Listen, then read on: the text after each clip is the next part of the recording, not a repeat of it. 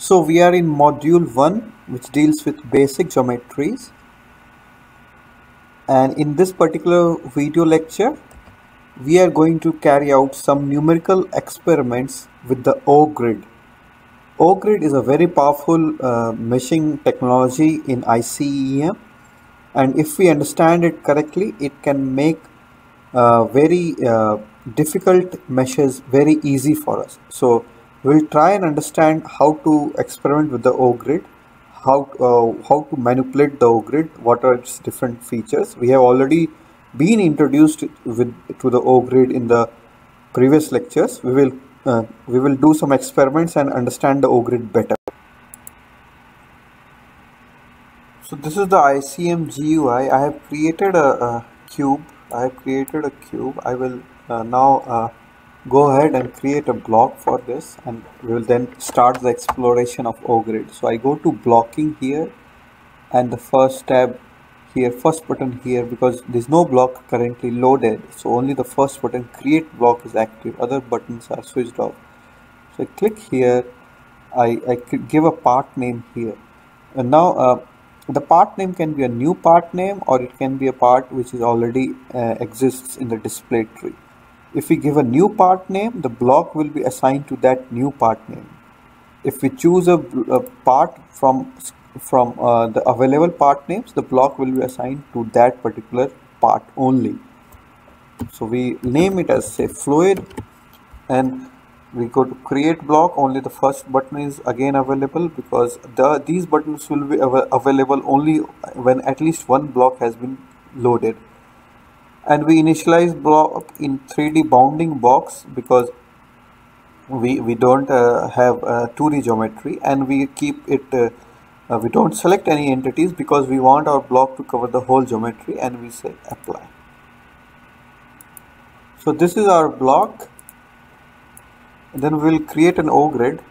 So we go to blocking. Now you see the other buttons have been highlighted. We select here, and we select OGrid block here. In split block option, we select the second option, which is the OGrid block, and we say select blocks. There is only one block, its number is 13, and we select that, and we press middle click to confirm the selection. And we don't select any faces. We just selected the block, and we say apply, and then just say dismiss. So you see a new block has been created. This is known as the OGrid. The new block is created, and there are edges which protrude from all the vertices. These edges, if you notice carefully, they are not coplanar with the original faces of the block. If this is the original face of the block, the edge is protruding from that. We have not, if you remember, we have not selected any faces while creating the OGrid, so the edges are protruding from the block. I can show you one more thing. I go to blocking and I right click and say index control. Now instead of IJK, apart from IJK, one more index has been created, O3. This is an OGrid index. This was not there when there was no OGrid. To confirm that, I can undo this. So if I undo, there is no OGrid, and the OGrid index O3 is unavailable. When I redo, so O3 index has been created again. So this O3 index, this O index is actually OGrid index, and it starts from O3. And for the minima and maxima, if you see here, if we increase the minima, the outer blocks will vanish. That means the minimum starts from here. The OGrid index, the minimum of OGrid index starts from here, and the maxima ends here. So if we decrease the maxima, you will see the inner block will vanish. So the inner block vanishes, and if we increase the minima, the outer block will vanish. So the direction in which the OGrid index increases is from the outer towards the inner. Please understand that. Now suppose we want to create one more OGrid, a nested OGrid, which will be inside this OGrid. We'll go here and then say select blocks, and then select the inner block, and then say apply. So we have created one more OGrid here, and you see the O3 index has the maxima has increased to 2, but there has not been any O4 or O5 index created. I mean, earlier it was O3 and still it is O3. No new indices have been added like O4 or O5, but the maxima of the OGrid index has increased to 2. So this earlier it was 1. So as we add this shows that as we add any nested OGrids, only the maxima will change, but no more OGrid indices will be added. Had we added a new OGrid elsewhere, then a new OGrid index would have been added, but we have added a nested OGrid, an OGrid within an OGrid, so only the maxima of the OGrid index has changed. We can also play with that. We increase the minima. See, we have outer block has vanished. We increase even more. The middle block has vanished, and only the innermost block remains.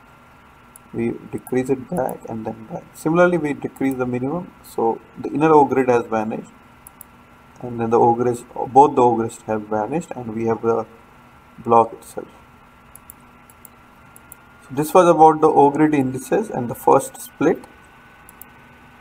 I can say done. So now how to delete an OGrid? We played with the OGrid indices. We saw how the OGrid indices behave. Now how to delete an OGrid? The way to delete an OGrid is to merge vertices. We will merge these two vertices. The vertices which define the radial edge, they will be merged. We will go here to merge vertices, and we'll say select two vertices, and we'll also check propagate merge. This option should be checked here. Now two vertices which should be merged, it is very important for understanding that the two vertices to be merged should be their order is important. See, I will select here. This is the first vertex and this is the second vertex, and I say apply. So you see the innermost index has been so the central block has been removed. I will undo this, and I will select the vertex in reverse order. I will select this first and this first. Say apply. So you see the outer block has been removed. So the order of selecting the vertices is important while deleting while using merge vertices. When you select the first vertex, this one, then this vertex will jump to this. That means this OGrid, the central OGrid will be deleted. When you select this vertex as first and this vertex as second, then the second vertex, this one, will jump to this vertex, and so the outer block will be deleted. So please take care to select the correct vertex, to select the vertices in the correct order to understand the deletion of OGrid. You can go back and revise this example once more. If we select this vertex first in merge vertices, then this vertex will jump to this vertex, and the central block will be deleted. Similarly, if we select this vertex first and this vertex second, then this second vertex will jump to the first vertex and the outer block will be deleted. So that's how the merge vertices option works in deletion of the OGrid, and please take care to propagate merge.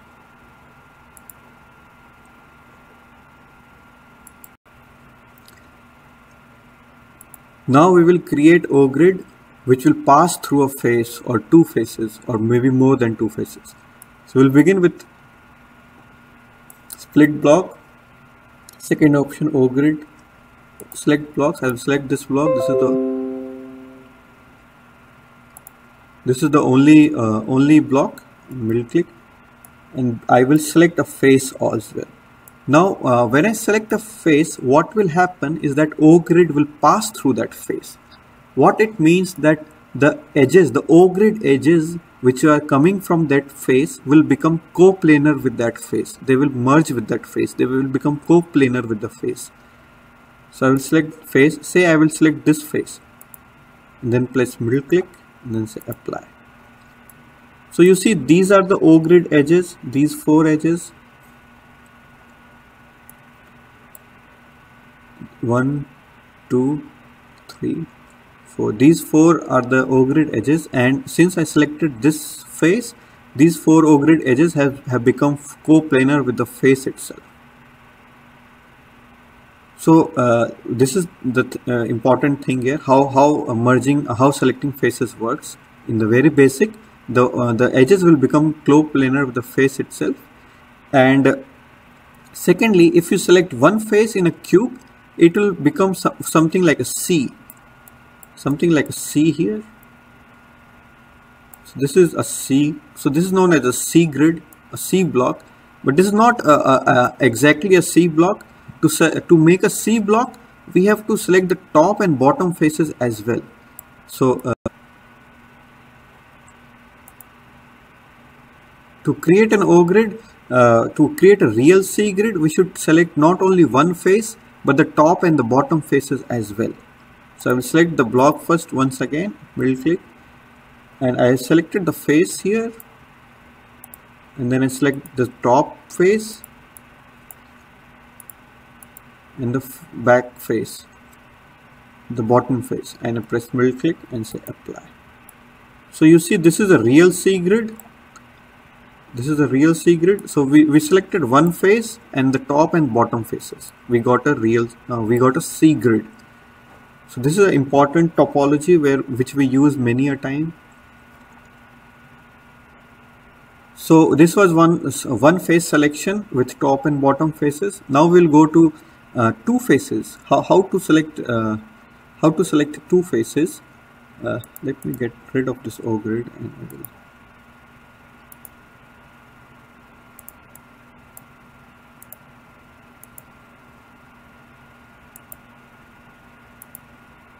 So this is the OGrid.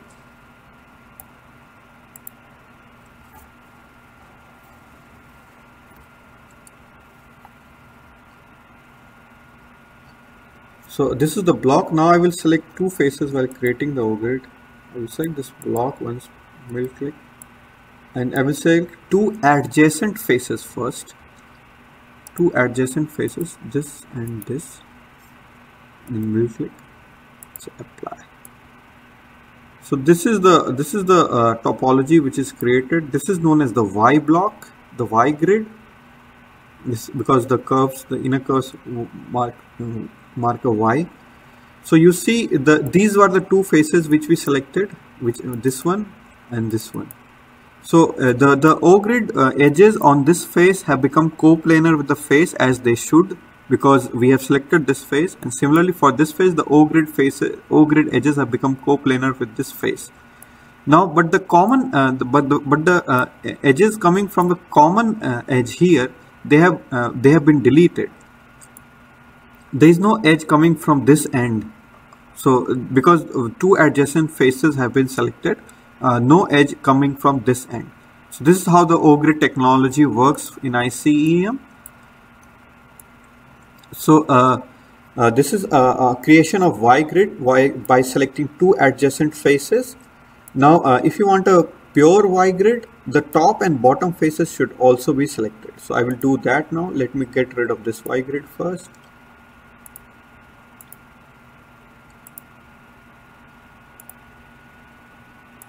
So I will again divide the block, split the block.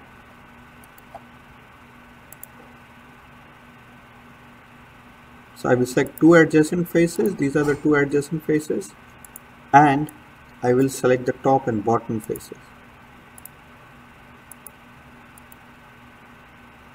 Press apply, and this is the real, the pure Y block, which is because I selected the top and bottom as well, and of course the adjacent faces have been selected. So this is how selecting two adjacent faces makes the OGrid. So we now know how to select faces and then what OGrid it will result.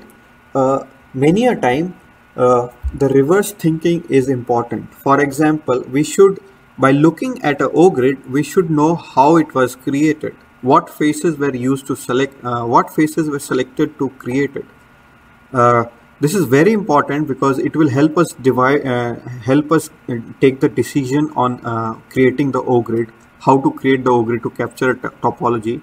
We should be able to not only select the faces and create the OGrid, we should be able to look at an OGrid and understand what faces were used to create that. The reverse thought process is very important. It's important to develop that thought process. One tip I can give you is that when you look at an OGrid like this, the faces, for example, this face, the faces which have edges passing through them and not through the corner but through the face itself, they should be selected they should have been selected while creating the OGrid. This is a very important tip. When you look at an OGrid and you want to know which faces were selected while creating it, just look at the faces through which the OGrid edges pass. For example, in this OGrid, this is one face through which the OGrid edge pass. This is another face through which the OGrid edge pass. From this face, there is no OGrid edge passing because the OGrid goes through the corner. It does not pass through the face. Similarly, here the OGrid edge does not pass through this face. It goes through the corner. So this face and this face are not required to create that OGrid in this view. Now if you go to this view, so we know that this is the OGrid edge, and this face have the OGrid passing through them, have the OGrid edge passing through them. So these are the top and bottom faces, and we should include them in creating the OGrid. So that is how we make a decision in creating the OGrid. If a face has an OGrid edge, the radial edge passing through it, we should include that in the creation of OGrid.